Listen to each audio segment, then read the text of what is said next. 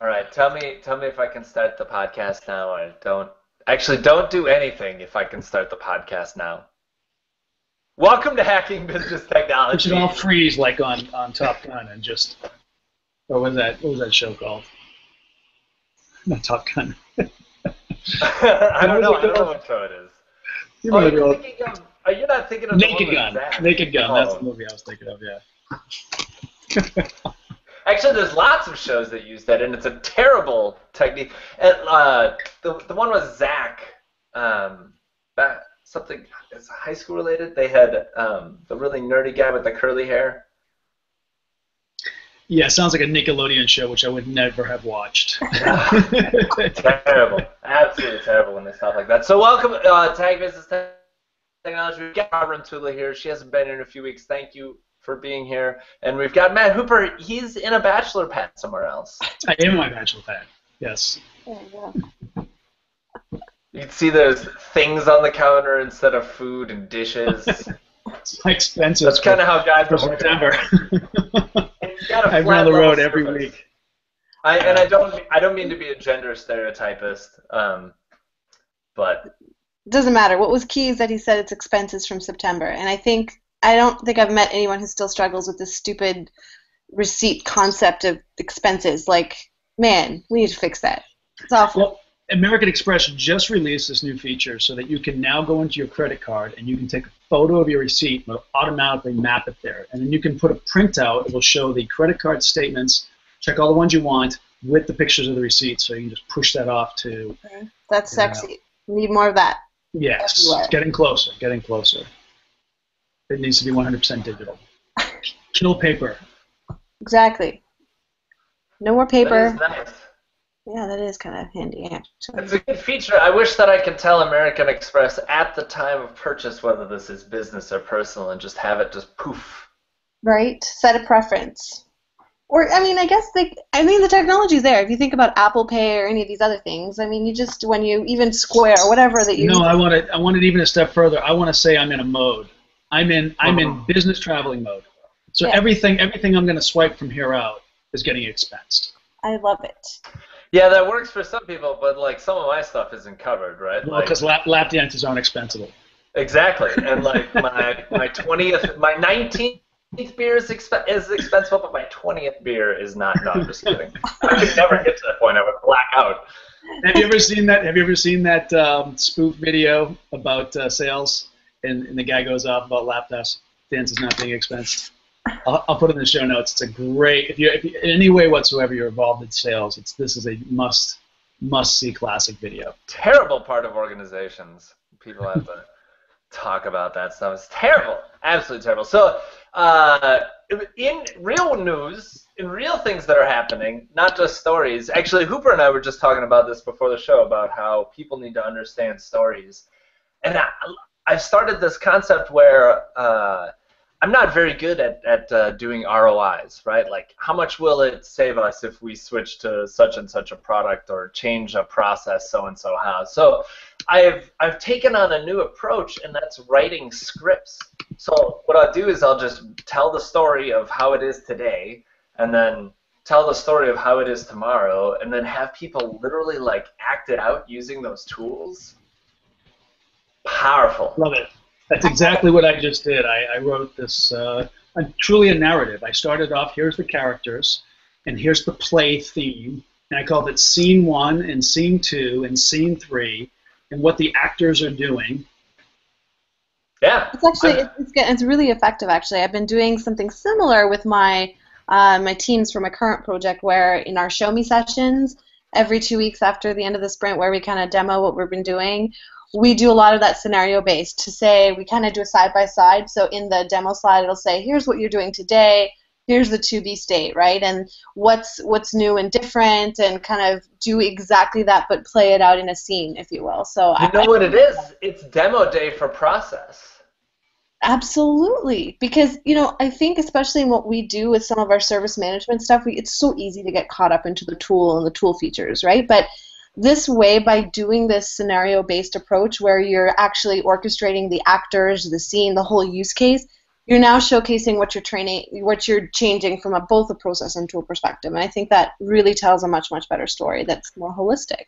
It can help with org change too, like you're starting to help them envision the future. I think like the part that I like about demo day is when, and no one will talk about this, especially people in trusting organizations, but people teams that do have that trust, when someone falls on their face during a demo, like they just like didn't do a simple JavaScript, like they just got syntax wrong, right? And application developers see that, and they just love seeing that, and they love seeing people going through those challenges and falling on their faces. We need processes to fall on their face, too, so that people understand how terrible they are.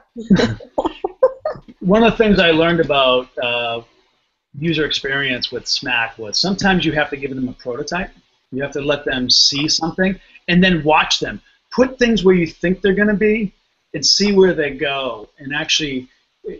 There's a tool called Mockingbird. I'll put show notes in there. But it's wireframing. You just wireframe how you think it should go and let people real time kind of click things. And in fact, one user experience shop I went to, they actually would have little cardboard pieces in a box next to the person. So if they didn't see a button that they wanted, they let them go into the box and pull it out and put it there. That's so awesome. They could stick it on the sheet and then say, okay, I want it to go here when I click it. Hot. Yeah. Preach. Amen, brother. Legos needs to come up with an ITIL kit, right?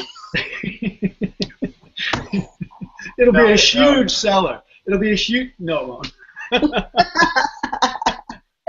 Just like that. Well, remember the ABC cards that Paul Wilkinson and GamingWorks did, right? So it had the ABC. Yes, I just saw one in the presentation. Yeah, of ICT. So, you know, I don't know. It would be interesting to get him on a show one day and figure out how is this whole card game working? Is it effective? I mean, gaming, there was a whole period where gamification and simulations really took off speed, and now you hear nothing. People don't have time. Well, his, I think, works because he's addressing a culture. So when someone says something that's really stupid, instead of looking at them like, you're really stupid, they go, hey, you know something? I actually have a card for that. And then you pull out a card, you hand them, and then they read it, and then they realize, boy, I'm really stupid. Which is such a better organizational change thing than someone else telling them, right? They come to their own realization. Well, that is the only true way that learning exists, is coming to the conclusion yourself. If you tell someone that they may say that they get it, but they kind of are just not, they want to resist it. Right, and you hit on such an important point, because between that and Mockingbird, what I love about it is so many times, especially in consulting, right? I come across it all the time. They don't just trust in you saying, take my word for it, you want this to work in A, B, C, and D, right? They'll push back. They think, oh, the consultant's just trying to throw something down my throat. So another great approach that we've used, especially in some of the challenges I faced over the last few months, is, all right, let's do it your way. Let's prototype it. Exactly that, and I really love that idea of putting that wire mesh together. But what we've seen is by letting them kind of do it their way and then stepping through a use case, they're like, oh, yeah, maybe it didn't make sense. And so then we have an opportunity to open up a conversation about how they can do things a little differently. So extremely powerful. Yeah, it's like I've been on this big kick, and I wrote a blog about it, about how the PMO office just needs, project management office just needs to go away. Right? It just needs to go away. And projects are nothing but major requests, and we just need a concept of containerizing milestones and tasks. But that should all exist within our service management platform. It's just the planned work part of our managed service platform instead of the unplanned work, which we spend so much time on. We don't need a separate tool. We don't need separate. And when I talk to people about this, they say, well, that wouldn't work. I'm like, okay, show me why it won't work. And they start going in and building milestones and putting requests and tasks in place and showing the dependencies. And when they finish, I turn around and I show them a project to change to request to task, and I say, okay, that looks just like what we have already in our service management tool. So I'd rather think about it for me as the person who gets the work done. I don't want two places to look, one place to look, and let me prioritize my planned versus unplanned work. I might have 10 unplanned things that I'm so focused on, if I saw them in the same queue, I could say, hey, this one planned thing actually gets rid of those 10 things. Yeah, I think what you're saying though is you want the PMO and you don't want ITSM. Yes.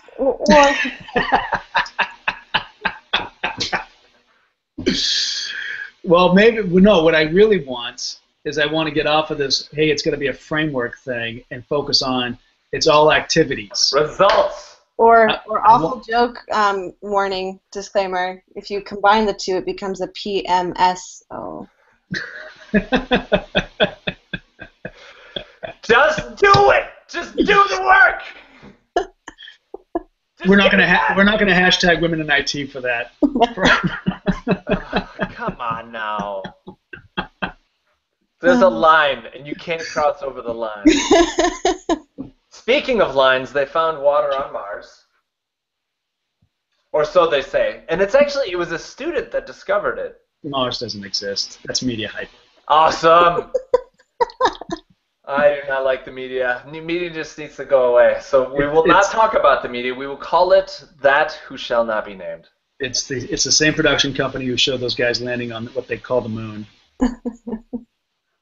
Terrible. You conspiracy theorists. There's no shortage of Hooper sarcasm this week. Even on Back to ITSM, I think you had like post of the year. No, I think it's because he's in the bachelor pad. Change management. He's been reading too many of Ryan Ogilvy's blog. Dude, that dude has a new blog post like every day now. He posts them actually. I was with Ryan this week. He posts them on LinkedIn, so if you follow any groups that he's in, like you can actually just get alerts that way. So I was in Calgary speaking at an ITSM event, and Ryan and I would then he was supposed to join us for dinner later, and the poor guy he was breaking down the booth and was supposed to put it in a woman's car who was part of the ITSM organization, and her husband said, "Oh, it'll all fit," and the wife said, "No, it won't," and she listened to her husband. What woman does that anymore? Why would they do that? So it didn't fit, and the poor guy had to drive it 40 minutes to drop it off, and then by the time he got back to Calgary, it was... Cartage. Freight shipping is really expensive. I don't know if you know that. Expensive. It is wicked. For us, brother doesn't live in Calgary anymore, so I didn't get a chance to see him. He's living in Manhattan, right? No, he actually then shifted, so now he's in California. Look at that. He's just... he's a rambling man. Yeah, he is. I don't think that phrase means what you think it means. But in 1970, it meant what I think it means. Born a Rambling Man. Now I got that song stuck in my head. Really interesting video I watched this week about how computers are going to take over every single person's job. I don't think that anyone on this podcast actually will refute that fact. But it's an interesting video. I think you should definitely watch it, especially like if you disagree with that statement, because I did disagree with this statement slightly. But it was compelling, though, wasn't it? I watched the video. It was pretty hot. Yeah, I think the part that really got me was the creativity bit, because I think that's something that I've always said in my head, like as long as you can think creatively and innovative, as long as you can be innovative, you should be employable, right? Yeah. That's the thing. That's exactly it. So I think what it takes over is those tasks and those things that become routine or menial or recipe-esque or something that fits a certain logic pattern, right? And so in this video, though, Faraz, they say specifically in this video that computers are becoming creative as well.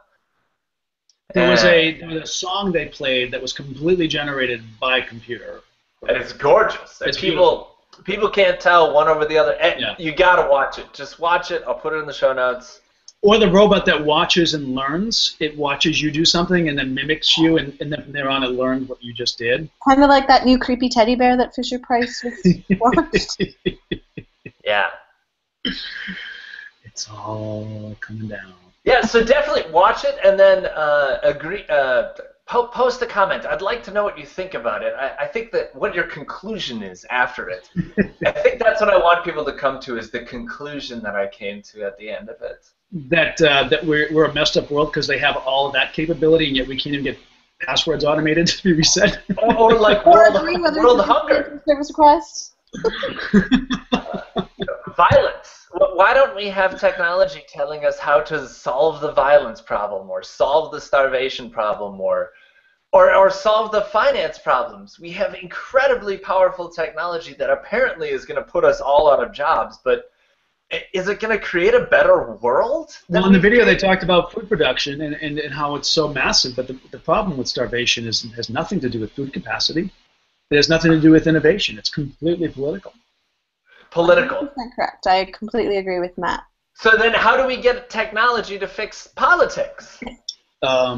Eliminate the politicians and let technology tell us what to do. Fantastic. That sounds a little Skynet-ish, but I'm willing to work with our new robotic overlords.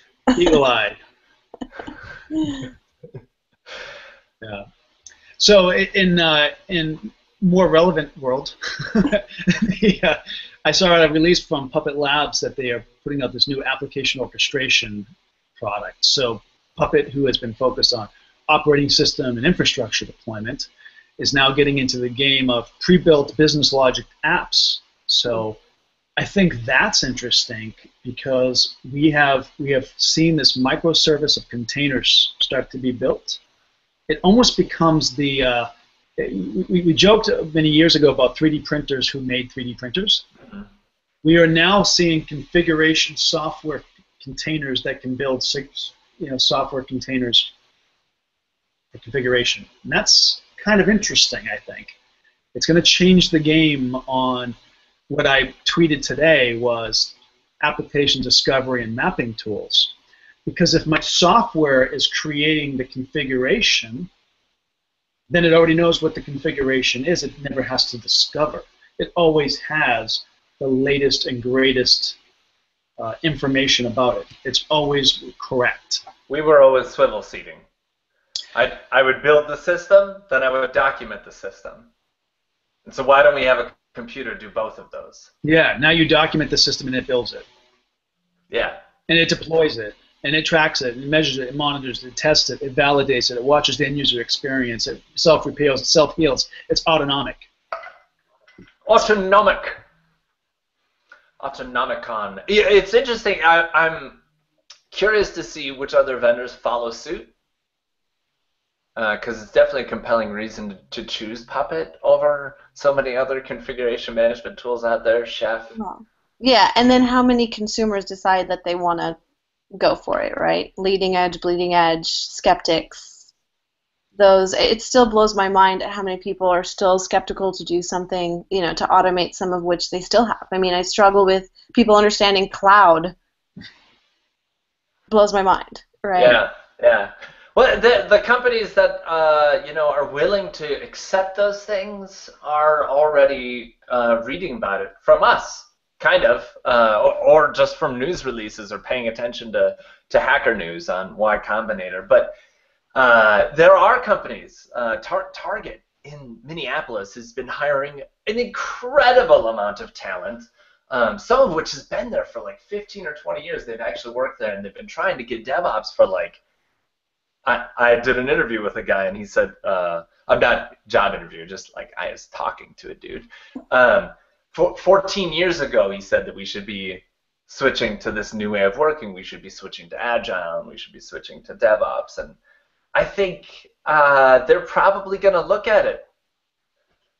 Because they've got what they've done. They can't afford not to. Yeah, the good companies realize that they can't afford not to, and what they've done is they've built these labs or these other business units kind of that do that experimentation stuff. CenturyLink's another local example in the Minneapolis area.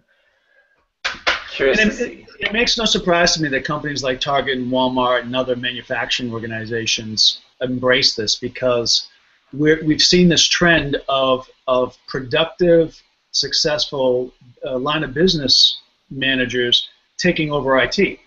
We've also seen IT move into their lines of business. And what the way that you become a successful line of business manager in manufacturing is eliminate waste. It's all about productivity gains. If you can save 3.5% a year, you're getting a promotion. Yeah, and in those low margin markets, it definitely makes a lot of sense. It'd be interesting to see how long it takes the financial sector and how long it takes the healthcare sectors to pick it up. I think education will get it pretty fast too, because they tend to be pretty bleeding edge. Yeah. For the most part, again, yeah, you're right. I think, but if you look at, there's large corporations, and then there's this huge, I guess, gap in the middle, right, of people still stuck, and that's where a large majority of our workforce is. That's where a lot of our business is too, right? And that's where it's so interesting to me to see how slow they all still move in general. Yeah, I wish. Well, you worked for Emory. Mm-hmm. So you can provide some perspective on that. I wish Mark was here too. He could provide some perspective on this. I find higher ed to not really be leading edge as much as I find them to be more risk tolerant. Agreed. Because I still find a lot of people they're very stodgy, or they're not as up to date. It's tenure, right? They're very comfortable with things the way they are, because that's the way they've always been, right? Even something as simple as, I remember going to even consider something like Box or Google. That was a very long process, right? Yeah. To get people convinced. I mean, universities are still using list serves. Yeah. I'm still trying to convince you to say process. Process. It'll always be process. So that's kind of interesting. I wonder that I like the way that Hooper said that they're, or did you say that they're more risk tolerant? So what is the difference between risk tolerant and innovative? I sort of, those seem similar, at least to me. So I find that if a university can get that new shiny object really cheap, they will somehow bring it into their environment. It may not instantly go in production, but somewhere, somehow, it will find a place to live and be played with, and maybe support a little small piece of operations. And maybe not necessarily deployed for a very long time across the enterprise. So you have multiple things that are doing the same thing, and that's okay. Yeah. So. That's cool. I like that. Though I've noticed that the game, particularly in certain places, like, in Alberta or in Canada, where now privacy of student information has become such a focal point for their systems, they become more diligent about verification of vendors and data storage and where it's going to be. So if you are a SaaS provider, you have to have a Canadian data center, so forth, so on.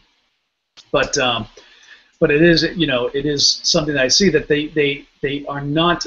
You'll find there's usually a real unique situation where they have this massive change for organizational management. And U of A, which was one of my clients years ago, that was the situation. The CIO, Trevor Woods, super forward thinker. He had a guy, Keith McKinnon, super sharp, and exactly what he wanted to do. It was take no prisoners. He was moving forward, would make decisions on the fly in meetings, and both of those guys now have moved on to other worlds, but yet that momentum is still continued, and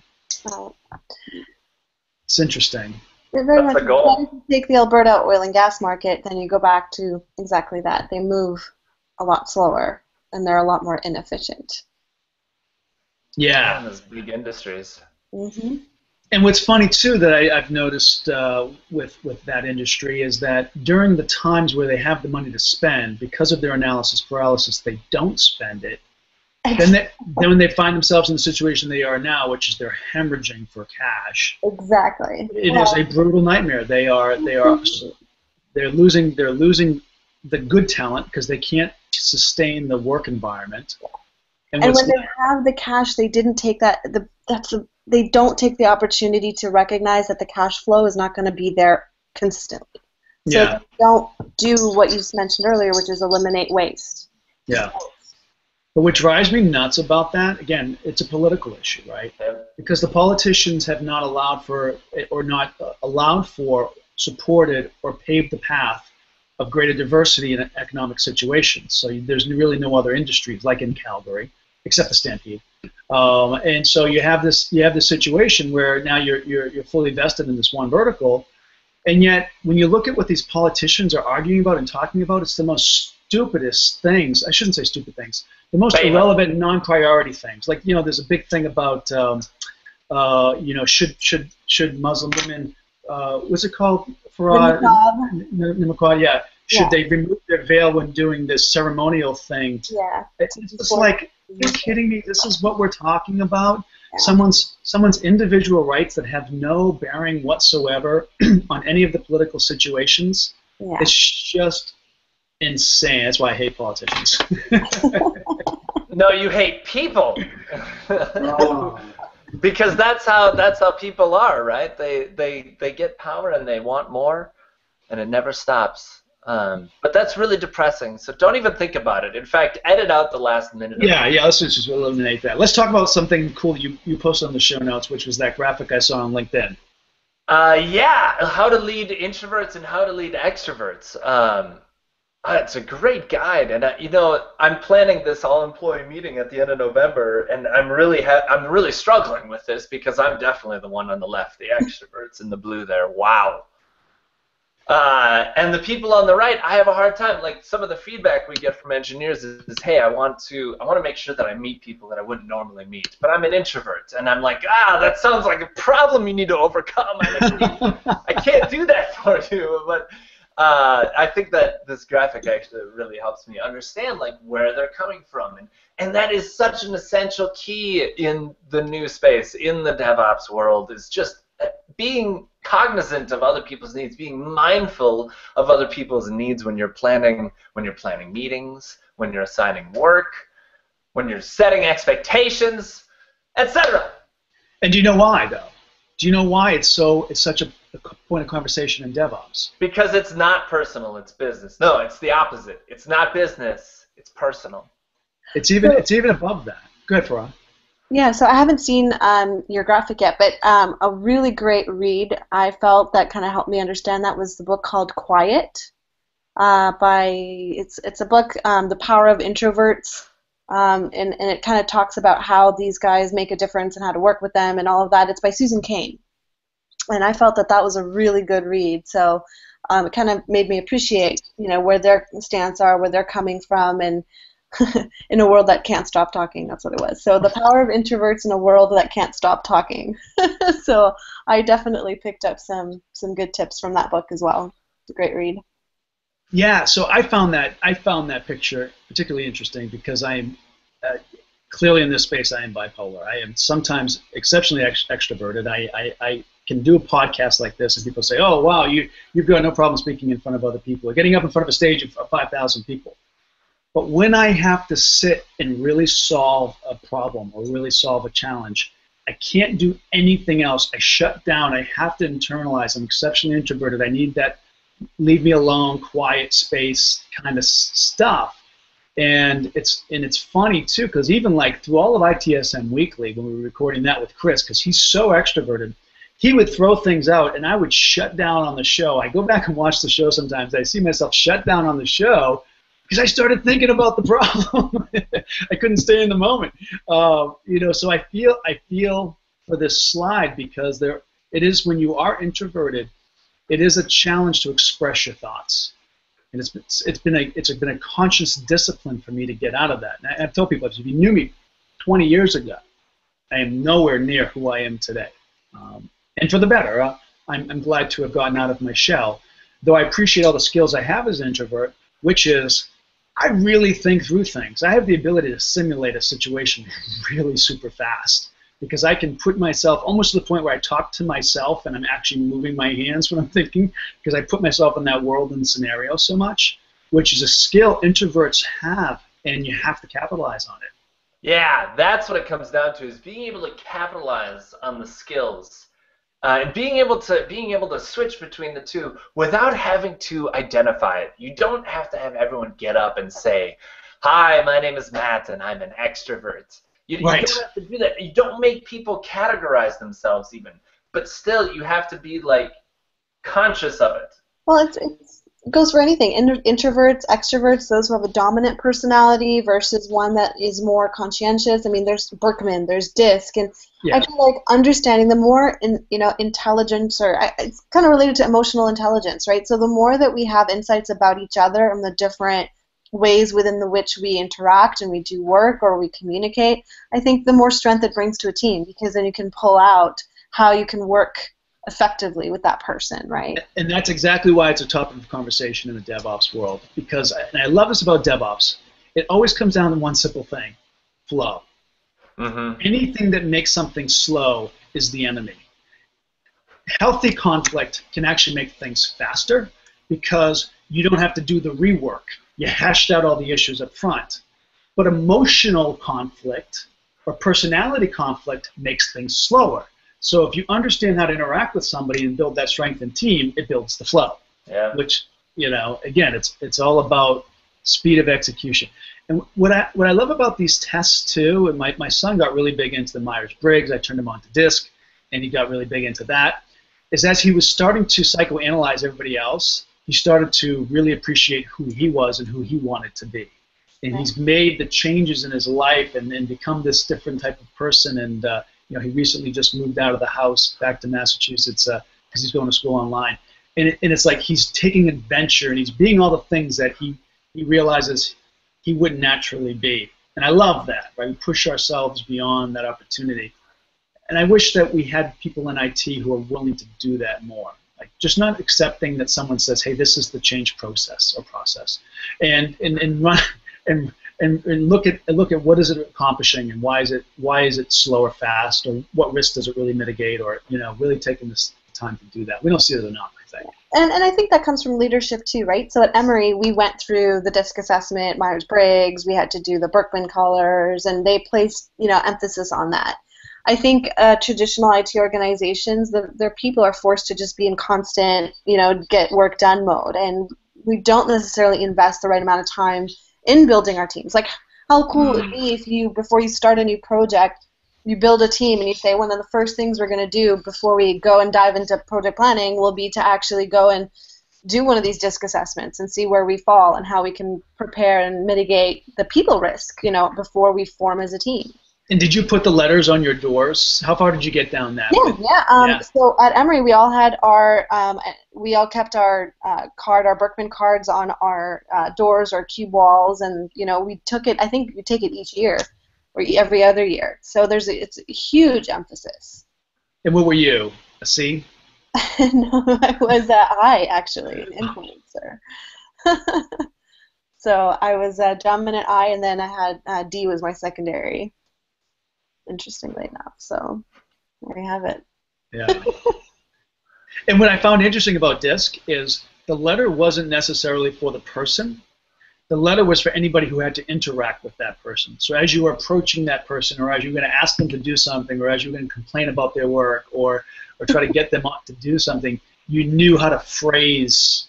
Absolutely, and it's so important. Like I miss those. That's what I miss about those days, is because. And you change, like even with my DISC, I always stayed an I and then a D, but with the Berkman colors, so I think blue is strategic, green your communicator, red your operations get things done, and yellow I think you're something to do with process.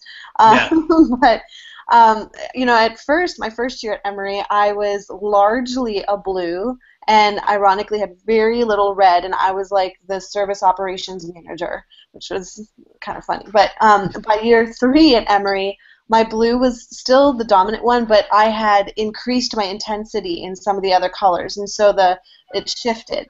And it was always neat to see when they made us go through the exercise and team events after, they take you through workshops and do little examples and line people around the room based on their color and do these like scenarios where, okay, now you're going to go and complain about this person's work. Now that you know how they are, how would you approach the conversation? And it's you learn a lot, and I feel like that makes a big difference in how you work with your team. Yeah, sure. And we're back to the Sims that we started out the episode with. Yeah. Really just trying to make sure that people understand how to work with each other. And I liked that concept that Zappos came up with about just addressing conflict. And there's so much good guidance about this stuff now, only because people have started to talk about what DevOps actually is, and we're all figuring it out that it's the people. It's not even the technology. And now that earlier in the podcast we noted that technology is going to be doing the technology part, it really is all about people. So be good to yourselves and be good to each other, because you're all that you've got. And good to your technology, because it's going to rule you someday. There will be no more work for humans. And that's how you hack business technology. We'll see you next week. Thanks, everybody. Thanks, all.